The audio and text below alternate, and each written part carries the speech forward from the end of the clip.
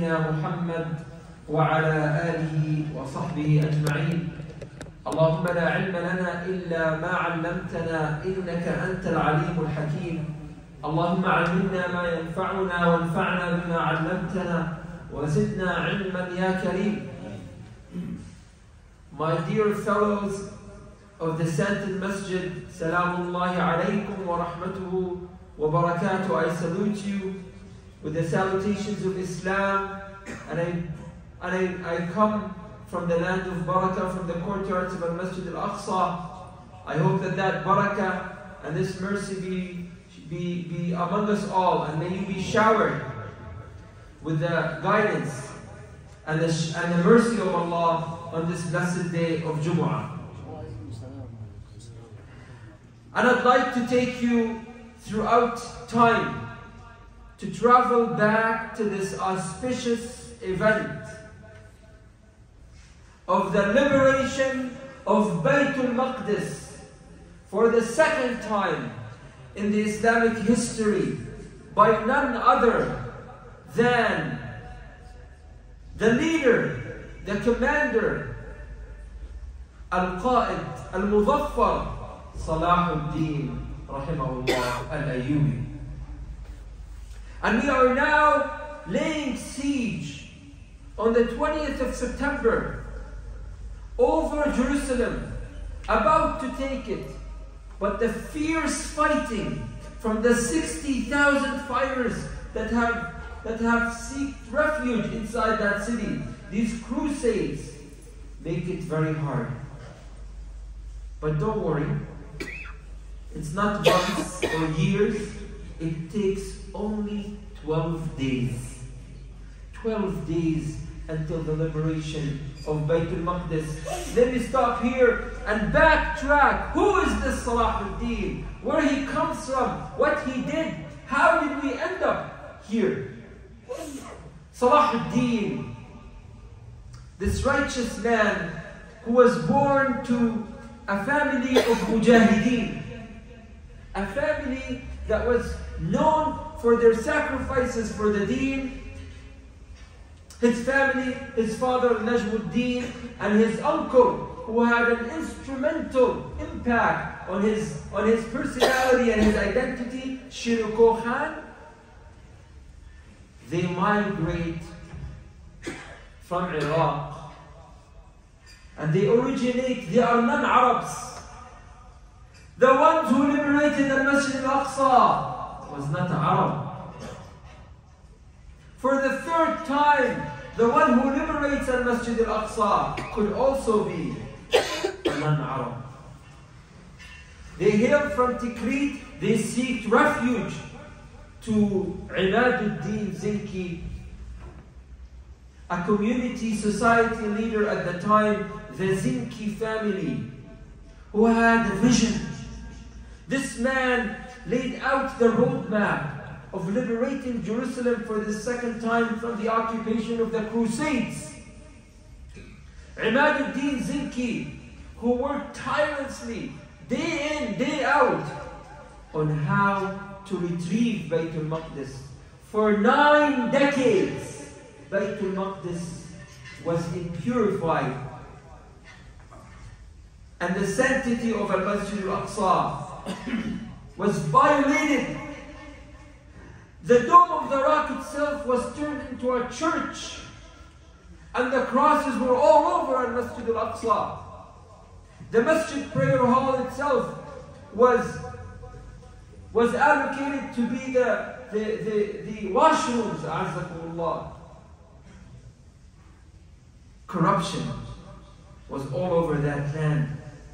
However, with a determined will and the strong determination of these people who had Iman in their hearts, they continued campaign in and campaign out. By the way, the names I am mentioning are no sultans, are no governors, are no umara, are no imams. They are laymen, human beings in the Muslim Ummah. In that time, it was the Abbasid Khilafah. And in that time, the Fatimids took over Egypt. But neither the Abbasi government neither the Fatimi government were able to preserve the sanctity of Al-Aqsa. In fact, the Fatimis were the ones who sold Al-Aqsa, sold it to the Crusades. We're talking about grassroots models of success, of how when there is a strong will, there is a way. There is a way to Allah. وَالَّذِينَ اهْتَدَوْا زَادَهُمْ هُدًى وَآتَاهُمْ تَقْوَاهُمْ. And those who ihtada comes from the verb of ifta'ala. Ihtada. There is a continuation of seeking guidance. And whomsoever continues to seek guidance, what Allah does? زَادَهُمْ هُدًى. Allah increases them in abundance of guidance. وَآتَاهُمْ تَقْوَاهُمْ. And He will give them piety. Piety. And that, my brothers, was the instrumental weapon that fortified these hearts, that made them break these iron shields and these shields of tyranny. Salahuddin was born in that environment of his father, his uncle, Imaduddin, who gave them refuge because his father and his uncle saved his life in a previous campaign. He welcomed them, he welcomed the Ayyubi family, and he gave them a residence and gave them a piece of land to become part of his small community. Salahuddin was born into this generation and this environment that had continuous fikr and that had continuous strategization and continuous passion for Al-Masjid al-Aqsa in Jerusalem. My brothers, Imaduddin passes away. And the one who carries the legacy of the Zinki family is Nuruddin. Nuruddin Zinki, who had done tremendous work, leading expeditions, leading campaigns, financing programs and strategies around the area of Jerusalem to unite Ash-Sham and Egypt in preparation of liberating Al-Masjid al-Aqsa. Salahuddin grew to become a young man, and he was the right-hand man for his uncle, because his father also passed away, Najmuddin. Shuhada every day. There are shaheeds. Every day there are shuhada that are selected by Allah subhanahu wa ta'ala. وَيَتَّخِذَ مِنْكُمْ شُهَدَاءَ. And He selects from you those shuhada, those martyrs. Martyrdom isn't just happens to anybody. When a person reaches a level of purification, when a person reaches a level of eligibility to attain the honor of martyrdom, Allah selects him to become a martyr.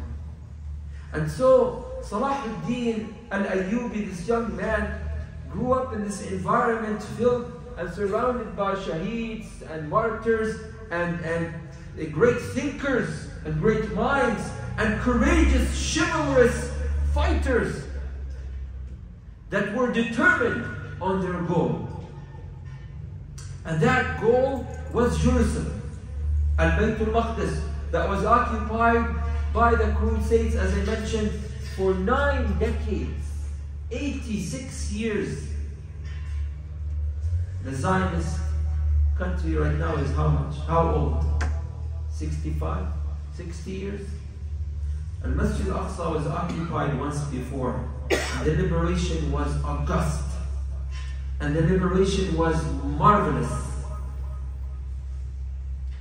Nuruddin, the people of Egypt are now begging Nuruddin to come in and march and rescue them from the Fatimi governance corruption. And Nuruddin sends Shirako, the uncle of Salahuddin, along with Salahuddin. and appoints them and gives them directions in this special mission to go to Egypt and to liberate the Egyptian people. And now there is hesitancy because the Egyptian people at the time were not trustworthy. However, the vision for this leader, Nuruddin, he said, if you don't go, I have to go personally.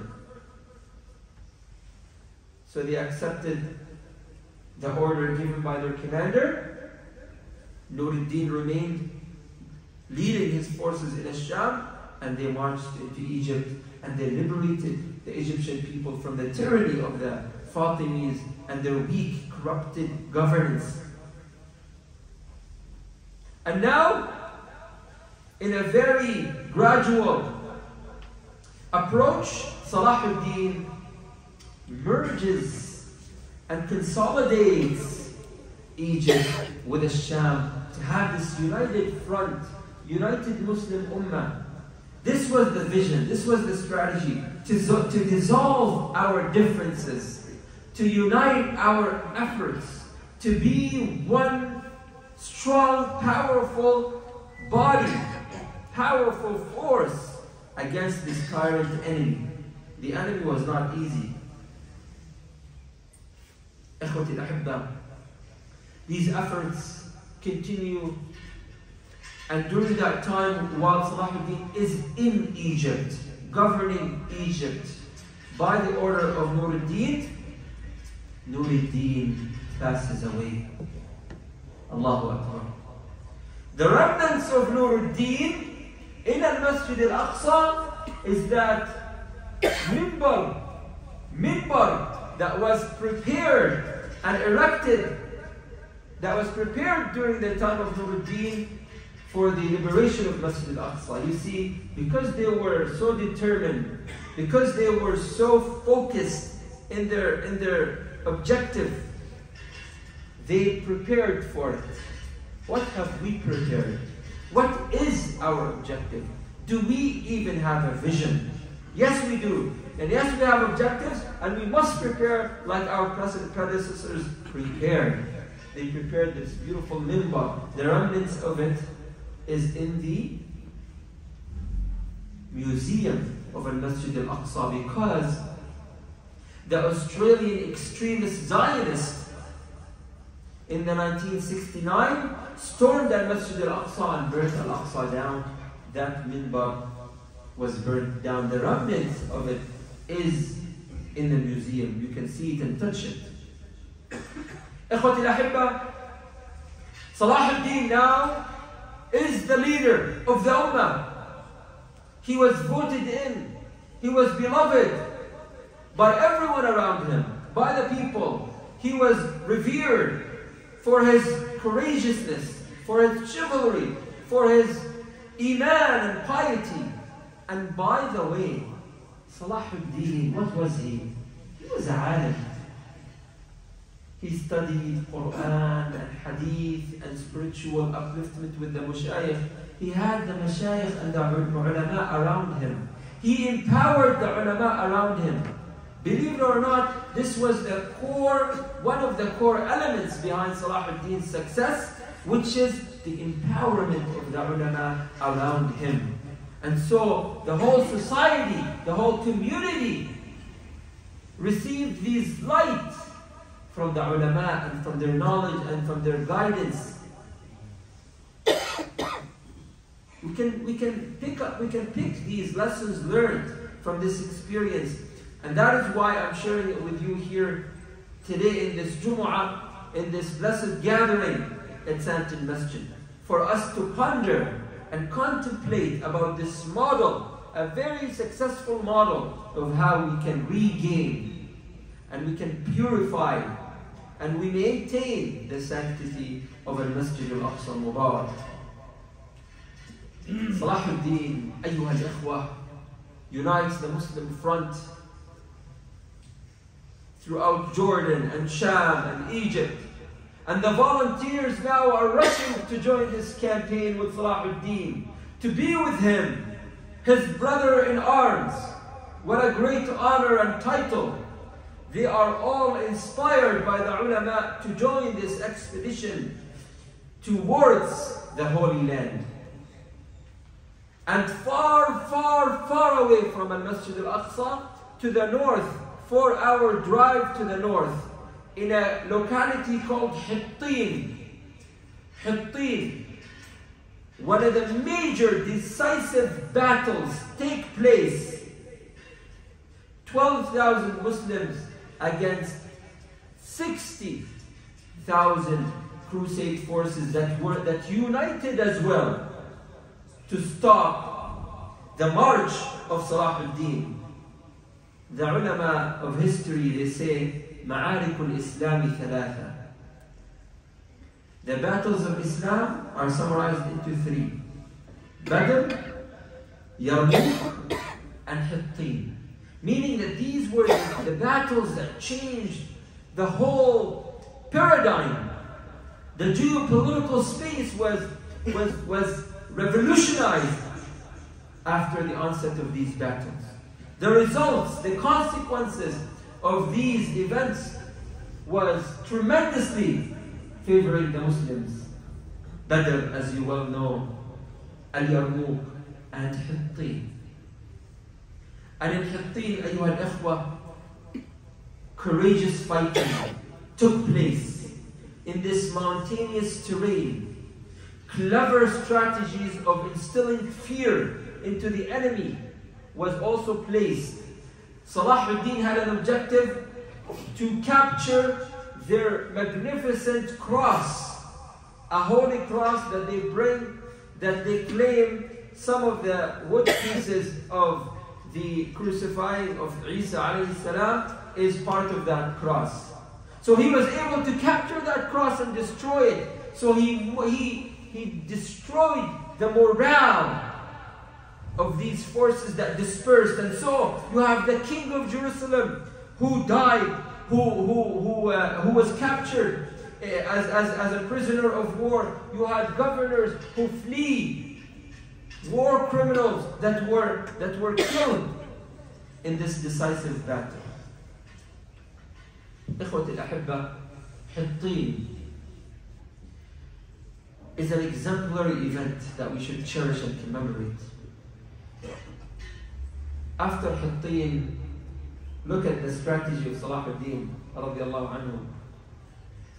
He could have went to Jerusalem right away because finished. The forces are dispersed, they are weak, it's done.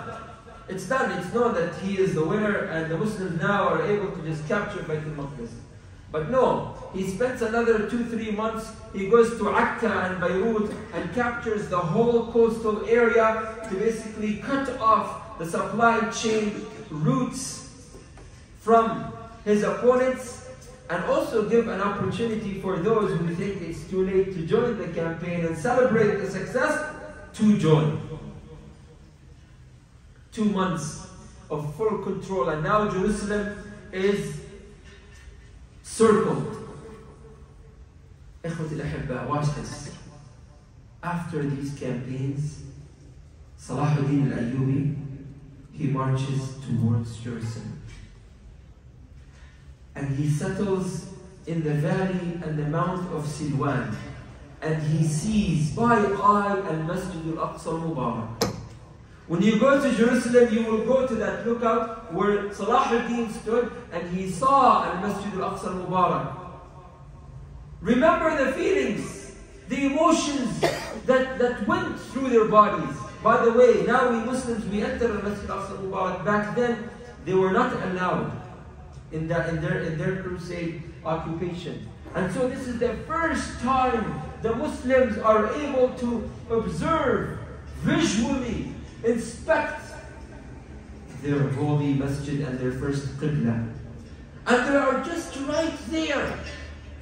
But the fortified walls of the city is the barrier between them and the masjid. Imagine the feelings. They camp at night and they are engaging in prayers.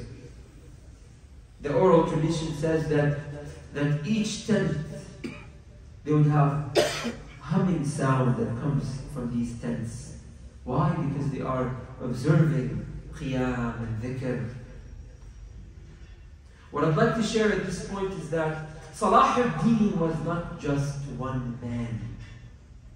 Salah ad-Din was a result of institutional work, of multi-generational tradition and concern. A project that went from the generation of Imad-ud-Din to Nur-ud-Din to Salah ad-Din.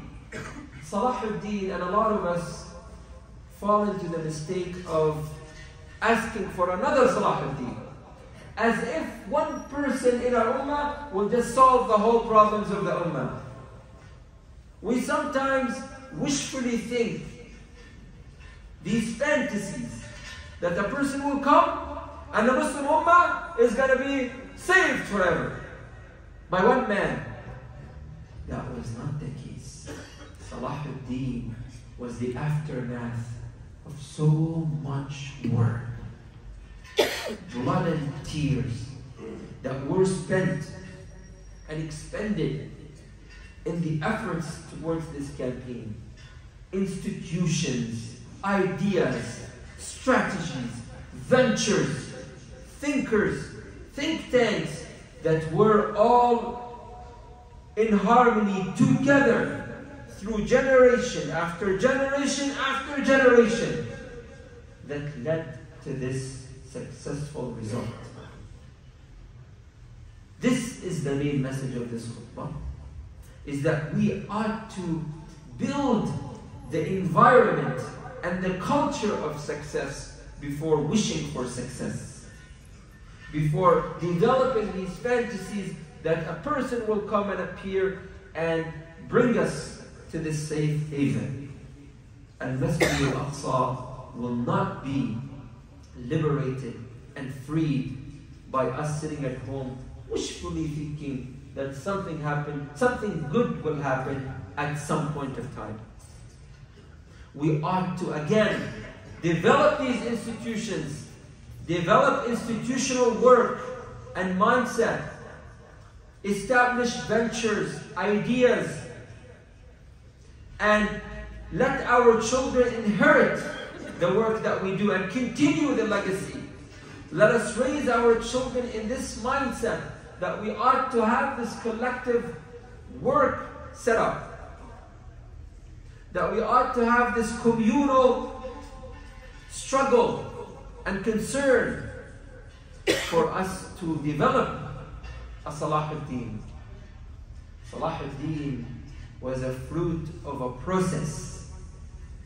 The Ummah undergone a process throughout 3-4 generations. And the result was Salah ad-Din. And it started not by governments,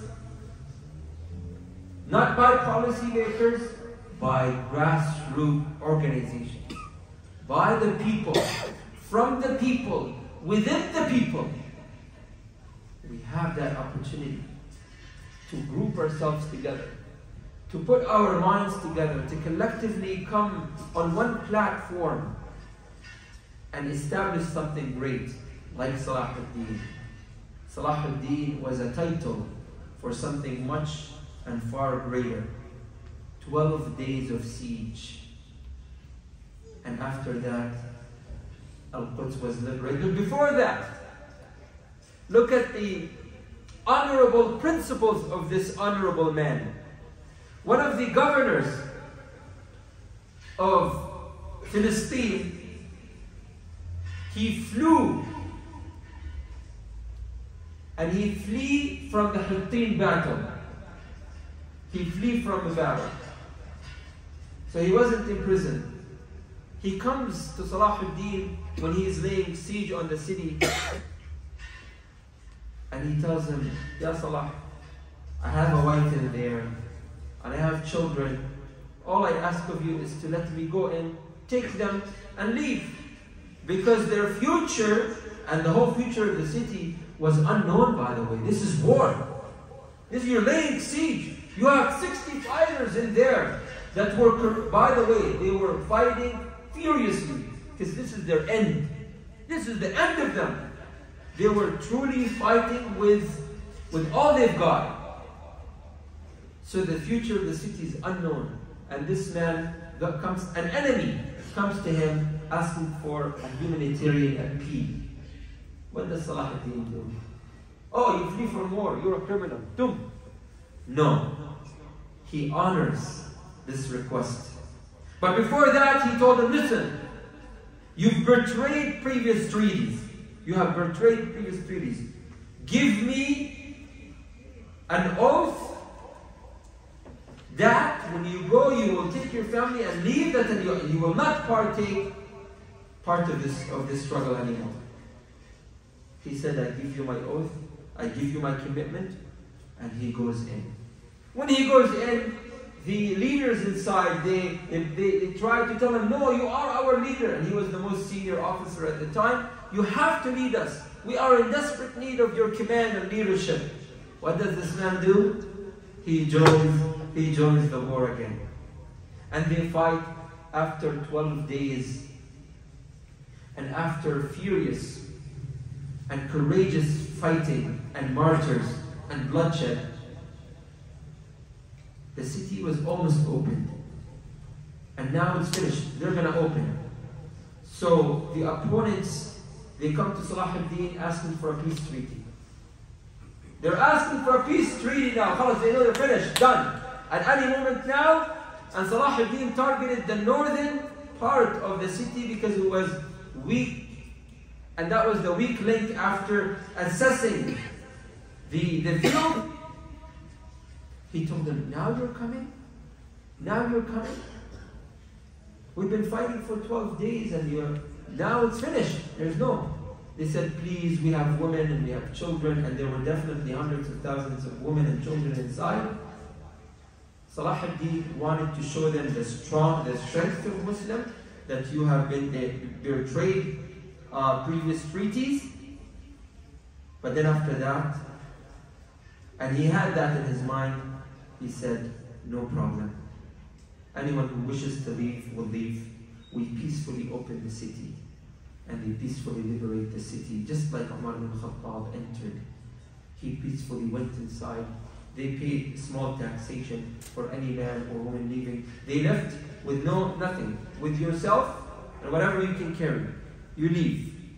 Whoever wants to stay will have to be under the Muslim rule. And he did not prohibit them from observing their worship. This is the example of nobility in dealing with matters of struggle.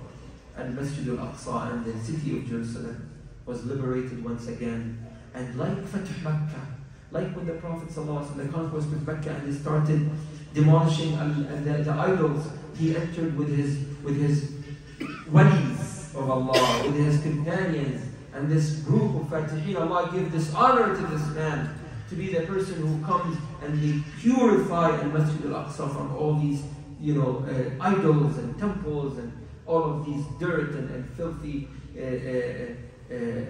and filth inside the Masjid-ud-Duha. But he did it in a very noble, peaceful, honorable manner. In fact, inshallah ta'ala, the next Fatih of al-Masjid-ud-Duha will be as honorable and as noble. Bi'idhnillah ta'ala, only if we all, as a collective, as a society, come together and adopt and take ownership of this cause. Barakallahu feekum, wa jazakumullahu khayran, wa salli Allahumma wa barik wa an'am ala Sayyidina Muhammad. May Allah make this assembly a blessed one. May Allah subhanahu wa ta'ala assemble us just like this in the Masjid of Al-Aqsa, inside the Dome of the Rock, on the courtyards of Al-Masjid Al-Aqsa, free and honored. May Allah subhanahu wa ta'ala enable us and our children and our progeny be from those who take ownership of this cause and work towards it and exert effort and energy towards it. Allahumma ameen. Wa barakallahu feekum. Wassalamu alaikum wa rahmatullah.